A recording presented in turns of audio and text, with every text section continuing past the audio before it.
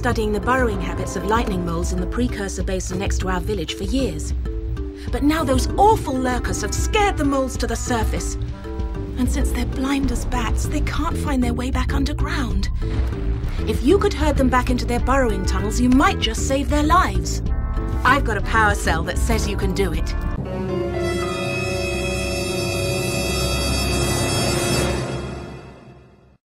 Allow me to tell you a tale of true torment. Within the confines of Donkey Kong 64, there is a minigame known as Beaver Bother. Because Rare really loves stuffing dirty humor into its cute little animal platformers. You control a small crocodile enemy, for some reason, and run around chasing beavers into a hole. The issue is that the player has no direct control over where the beaver goes. They can bite with their little claptrap friend, but the bite simply causes the beaver to run away from it based on the path it was previously moving in. Once it gets out of the bite's range, it can just as easily curve around the hole, and there's precious little a player can do about it without deep knowledge of Donkey Kong Beaver AI patterns. Thus, the player's actions are ultimately inefficacious, or unable to produce their desired effect. Herding missions like these are known as infamous time wasters, with Beaver Bother being the most pronounced due to having a funny name, and being way harder due to the goal being in the middle. Way easier to just guide things into a square around a perimeter. It's designed in such a way to evoke powerlessness and waste time. So expand the feeling from that one minigame into a whole level and add a flying motorcycle, and you've got the Precursor Basin from Jak and Daxter. Rarely is there a level with such a promising concept that becomes an absolute struggle in player control. The conceit of the level is that Jak controls it entirely on his Zoomer, a cool air motorcycle that goes real fast. The player just got to use it to avoid obstacles through a fire canyon, may have played with it a bit in a limited area of Misty Island, and now gets an entire playground devoted to racing around and mastering its tight controls. It sounds pretty great. Except before you enter the level, you'll probably run into this NPC right in front of it. She makes a request for you to herd the lightning moles into a hole, which, okay. I mean, herding is annoying, and those aren't even moles. Seriously, what is that? But Jak's attacks have some momentum behind them and move things in a set direction, and you've herded things before. Then you realize, oh right, I'm on a hover bike. It doesn't have attacks. And you realize, oh god, this thing doesn't turn very well and I have to come to a full stop if I overshoot the hole. Then you see a lightning mole just decide to walk over the hole instead of going in, and it's... Why didn't you just go home? That's your home! Are you too good for your home? Answer me! But actively having Beaver Bother in the level would just make for one bad mission, not an entirely ineffectual level.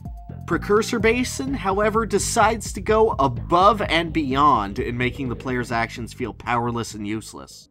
The next main mission of the level is to purify these plants infected with Dark Eco, a kind of evil life force thing.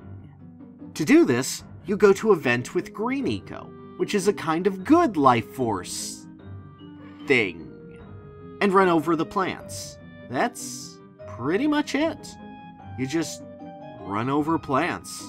You run out, go to the vent again, some of the plants sprout back up so you gotta repurify them. Rinse, repeat until you've done enough runs to complete the objective. It's one of the most impressive wastes of time, utilizing a mechanic used nowhere else in the game, so the player has no way to gauge how quickly or well they should be doing, with zero threat to the player or challenge other than, keep doing it and you'll get it done eventually. Even busy work in games usually requires a brief segment of interaction. This does as little as possible to engage, while still being considered a challenge. It's a literal chore.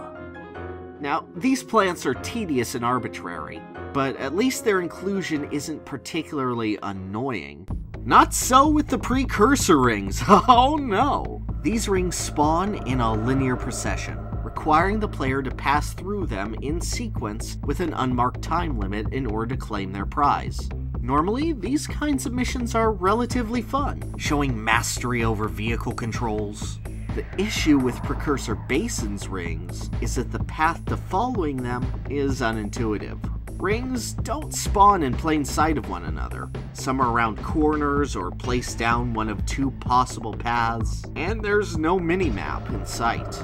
There is no time to make a mistake with these. The player has to learn which path each ring is down by trial and error. And with an area as open as Precursor Basin, that should be fine. There should be a reward for memorizing a route. However, the game does not restart you immediately from the first ring in case of a failure. No matter how far away you are, you must physically return to the first ring in order to restart the challenge. Considering the trial and error nature of the mission, having to work your way back to the starting line repeatedly at every failure is maddening. At this point, the game ceases to be about mastery and becomes about rolling the dice to see if the developers are generous enough to put the next ring in a place where it's accessible. This is not a hard mission. This is not a mission that improves a player's skill. It's a mission that takes away player agency and is only effective at being a time vampire. Precursor Basin shouldn't be as bad as it is. There's a fully functional time trial area that, while easy, tests the player's reactions fairly. There are chases after flying enemies that, while frustrating, test the player's fine handling skills decently. The area is open and has multiple levels of elevation for Jak to jump off of. But everything, from the race to the rings to the moles, has an element where it just seems like the game is intentionally wasting the player's time. That's really hard to forgive. There's no learning with the vast majority of its challenges, just trial and error until the game finally decides to agree to let the player progress. It's clearly something noted and learned from as well. Jak 2 has similar vehicle missions, and these all feature a quick retry function and a mini-map showing the next objective, to eliminate frustration and let the player feel that the mistakes made are their own. It's incredible how a damaged product can be fixed by such simple touches. So, go ahead and take a look at the basin, see its flaws, and find a way to make your player feel like their actions actually matter. If not, just like Jak, you're only designing for inefficacy. Step 1, stay alive. Step 2, think about not doing something like that again!